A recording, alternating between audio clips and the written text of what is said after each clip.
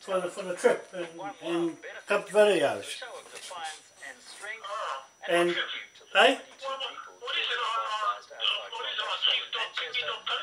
yeah, on Gmail. Oh, I'll put it on there on your other email. Because you got two. The one you just said. What's that one?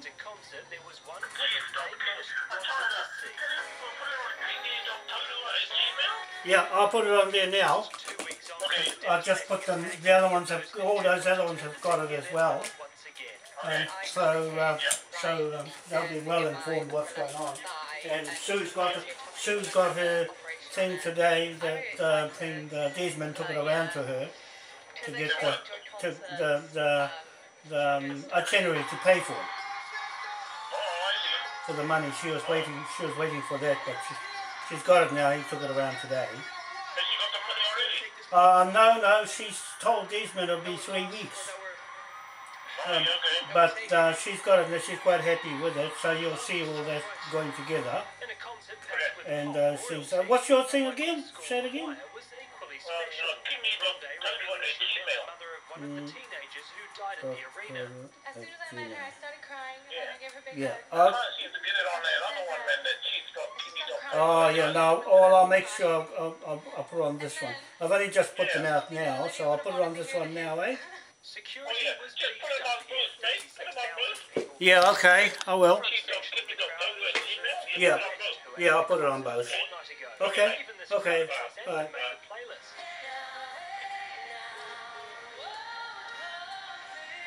Yeah, that's Kingi. He was struggling to get his email, but oh shucks, what's happening here? And later in the news hour, how defiant Londoners take another lethal attack in their stride. Back here now, police have renewed their appeal for sightings of a Christchurch man who hasn't been seen in nearly 2 weeks. Officers are still searching for Michael McGrath, who disappeared in suspicious circumstances. I'll just flick Kingi on, so he'll be quite pleased to get the itinerary.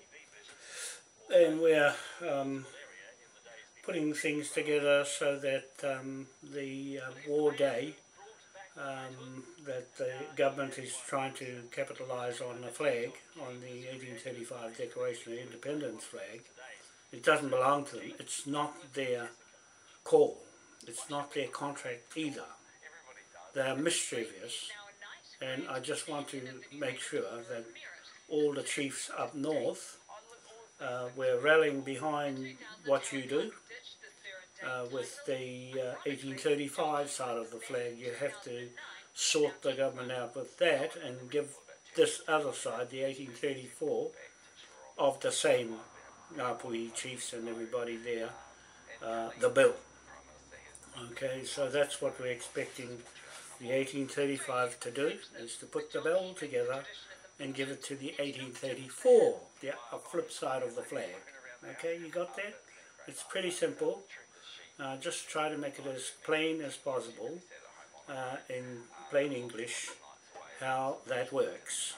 One side is commercial, contract, and the other side is the hapu and its debt that's against the Crown Corporation. That's where you're stuck on that side to bill them for all the wrongdoing. So that's your job. And the other side, the 1834, is to chase the debts with the credit note, the pound note that belongs to the natives anyway. So I'm just saying we are all ready to go to Britain and sort out the titles there that belongs to the chiefs here.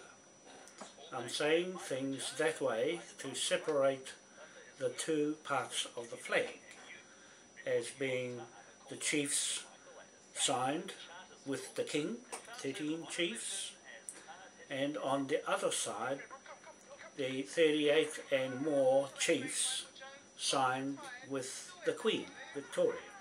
So that's the New South Wales, Australia and New Zealand government's contract. So that's the one that the Crown, New Zealand Crown, and the iwi Maori are playing around with, because they're the mischief pirates who dissolved the 1835 part of the flag, but they could not touch the 1834 side of the flag that's still allowing it to fly. It is flying high as a British flag, okay? So that's the difference, to separate the two, and you go after them with the bills to charge them whatever on your land all over the country. We have now got commercial landowners, one at a time. We don't have to take them all together, but we're just saying the Paramount Chiefs and the Sheriffs are the commercial landowners as opposed to native owners. That's the difference. The 1835 Declaration of Independence is native landowners. No value, no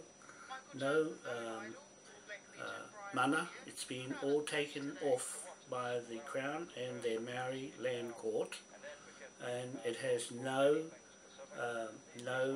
monetary value in a native title. Okay, it's just a token gesture of honouring a treaty that's fraudulent. And the other side is the King's contract, which is the opposite side of being commercial and value as commercial landowners. Okay, now you got the story. I think you're getting it.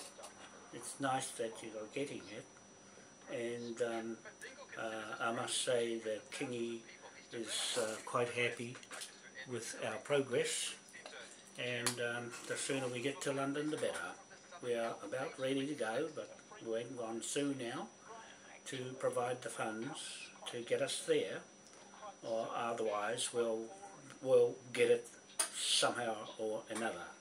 When you get this around your head, how this part of the commercial contract works. So now we have the Paramount Chiefs, Kingi Taurua, Bandi Waitai and Herewini Karaka. Those three are the only ones who signed into this contract right through. Okay, you can't stand on the side and sign it and then leave it at that and hope the hell it works. No, they are dedicated with myself as being signatory to these contracts straight to Britain as the other commercial partner in a two-party contract in the Magistrate Court of Admiralty. Okay, you got that?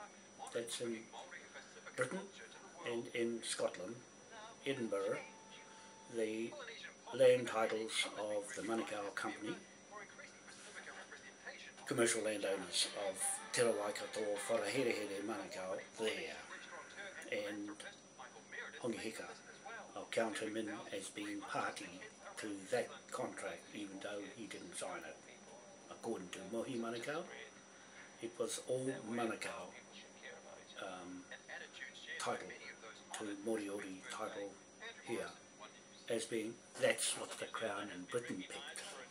The Crown in New Zealand picked their Maoris as their iwi Maoris, not the hapu Maoris, the iwi Maoris, the plastic Maoris, that are mischief to Peter Paroni to have Ngāti Hine put together a war celebration and to New Zealand land wars in Ruapekapeka. I know all about that. I'll pull it all out because Mohi Manukau took me through there on the way to Whangarei. I know the places where the war took place. I've got it on videos. I videoed it with him. And all those battlegrounds along there on the way to Dargaville and up in the back of Paihia. And also in Kaipara on the way through to Waikato. Okay, so those are just graphic scenes that I have on my head that affected me with what Mohi was telling me about all the stories of what happened to his tribe was slaughtered. The Morioris were harmless people and they hated the sight of blood. So that was Mohi's hapu, and I carry all that with me until it's resolved. So that's, I'm glad now that Kingi will be waiting for his mail. I better do that now while I'm talking to you and forward it on to him. I think that's it there. I'll forward it on to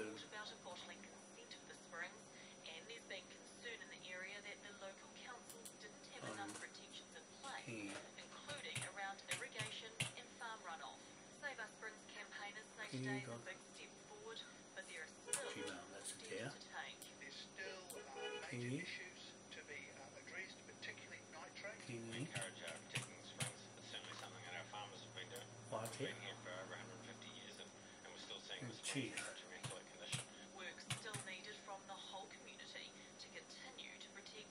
Oh, that's the one that Chief Kingi. Coming up here at One News, keep calm and carry on. Living life as usual.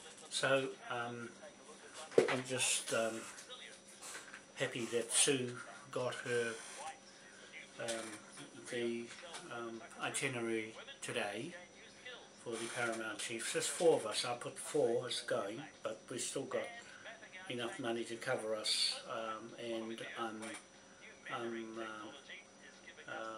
going to be using all that money up at some stage or another to get everything going. We needed more than $1 million, but however, I'm going to stretch it out and keep the costs down as much as I can. Add that, and add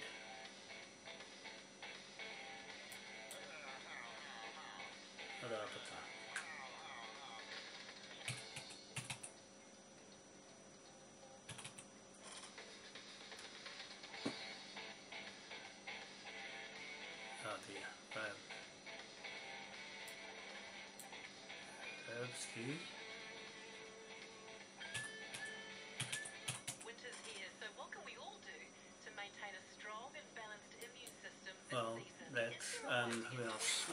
Regiment. The answer is yes. New Neutralife STC advanced That's all. I'm not going to send it to anybody else. I'll just send it to the ones who I think are going to get things going. So there we go. Kingi, I'll send this off to you. Now, I'll just see, make sure everything's there.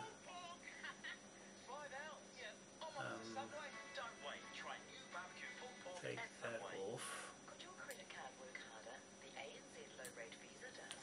It's our lowest purchase rate, lowest annual fee. I'm just resending the email to the ones that I wanted to go to, who I think may have missed out, to make sure we got all the documents there. Oh yes, we have. Okay, that's it. I'll send it off. Send. There we go. Now there, Kingi's got it now. Okay, he's got it. Cool.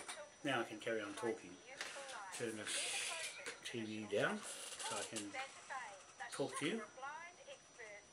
I'll put these onto Facebook shortly, the whole thing that I've just emailed out, so that means more people will get it, and to tell others, to spread this message about the this mischievous government that are playing around with our flag. it's none of their business. We're going to put the pressure on them and make them pay up. We're going to target them and pull them into contract with us. This is the trick. The trick is to pull each Crown agent into contract with us because we are the landowners, and that's what I'm going to express on another video, or the Paramount Chiefs, or any Paramount Chief for that matter, or any chief for that matter in the world, or here in New Zealand. You can call yourself a chief, anybody can call themselves a chief. But when it comes to talking on these documents, then you'll fit in if you pass the little ticks in the boxes, then why not? Because a chief can be anyone, really, if they are up to it and they know not to break any of the rules.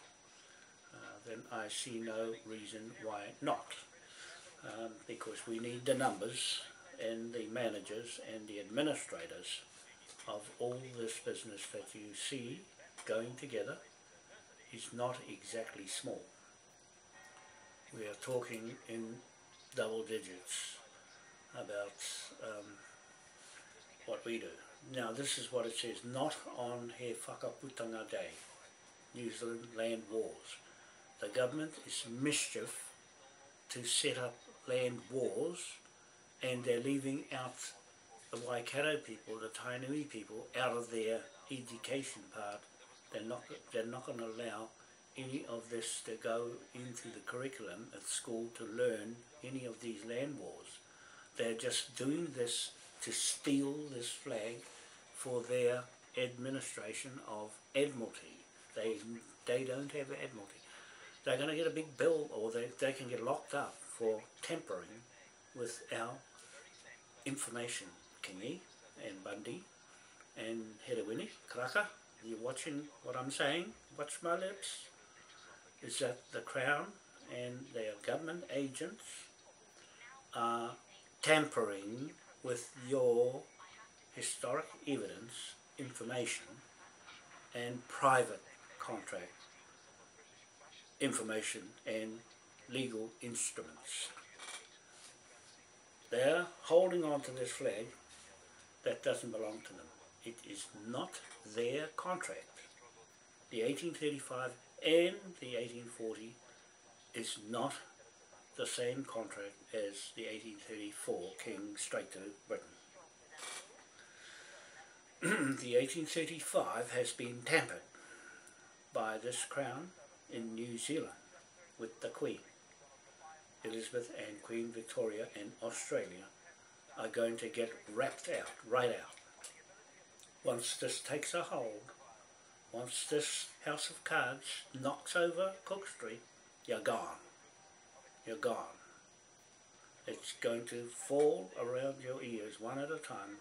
The sheriffs will be coming after you on these lands and every other native land in the world. They'll be coming after you. Okay, so those sheriffs who are in Britain at the moment, take warning, take heed that we require you, as soon as we get going, to join in the Moai Crown King William IV Trust and the Moai Powerhouse Group Limited Company in London. We have set up as a shareholding, 1 billion shares in that company, one in Scotland, one in Ireland, and every other country. Will be going to Denmark as well, and France as well. So we'll be kicking off those countries once we get into Britain and our administration set up. We have Matt Taylor and his wife, Corina, in Brighton, Sussex, England, to look after the company in London, and we have Andy and Jackie Little Gordon in Scotland, in Aberdeenshire. That's 4 hours north west of London. we'll be visiting them as well. They'll be looking after the business there in Edinburgh.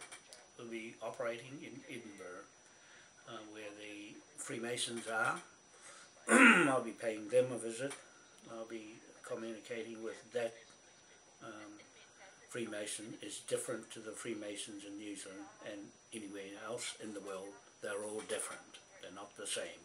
We have our own original Freemasons in Edinburgh and the Crown there. I'll be dealing with the castles and all the rest of the Crown estate lands under King Ernest Augustus V, the reigning monarch of Britain, UK and Hanover and Aotea, New Zealand and Pacific Islands and the Commonwealth countries of the world under this flag. That's his job.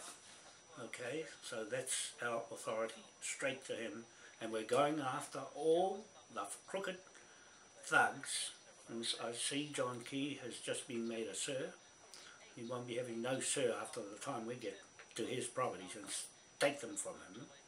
We're going to seize them off you, John Key. You are the Panama Papers fraudster, criminal. I'm telling this in front of everybody around the world. This is a citation of evidence, fact, that you cannot defend what I'm saying against you. You're a thug and a pirate on the high seas, and you're going to get locked up and your properties seized off you by the sheriffs and the Paramount Chiefs in this country. There'll be a few of them joining up before long. Okay, we'll need sheriffs, we'll need Paramount Chiefs. There'll be plenty of them around, white ones, green ones, blue ones, brown ones, and so forth. So this is about everyone, not just Maoris. In fact, we are Maui. You can call yourself a Maui because it's got nothing to do with anybody and is clean. Okay, Maui's clean and has no baggage with him. Okay, no baggage, no debts, no bad name, and no bad image. Okay, he stares at you all day long, all night, and he is honest. Deeds of truth, spirit of the earth with his dirt hat on his head as higher intelligence. Okay, that's us.